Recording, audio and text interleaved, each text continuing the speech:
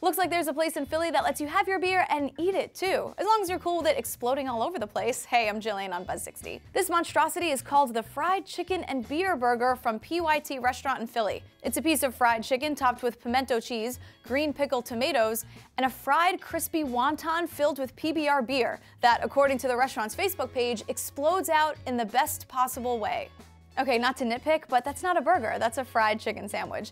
And the exploding PBR, I guess I just don't get why.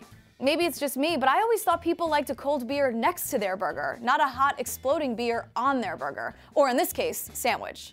But PYT must know its audience because this sandwich is just one in a long line of completely over-the-top menu items, like the taco bun burger, which is pretty self-explanatory, and the TV dinner burger, with deep-fried mashed potato cakes for buns, Salisbury steak, gravy, carrots, peas, and onions. Okay, PYT, I'll leave you with this.